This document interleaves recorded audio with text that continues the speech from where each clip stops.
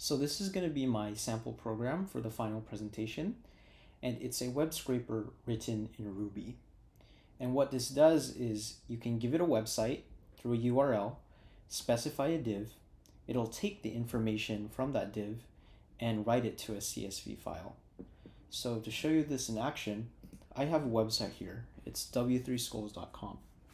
And I wanted to extract all the text here in this top tab.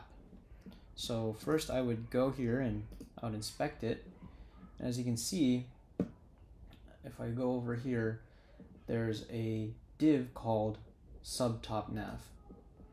And in subtopNav, it has these A sections that have all of the programming languages on top. So here we have HTML, we have CSS, we have JavaScript, and basically I want to grab all of those, basically all of these where these A markers are, and save them into a CSV file.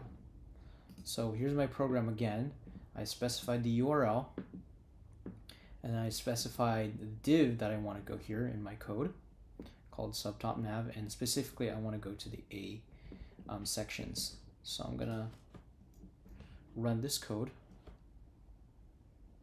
and as you can see here, I generate a CSV file, and there's languages from HTML all the way down to data science. And if we go back to our website, we've grabbed all of them starting from HTML all the way down to data science.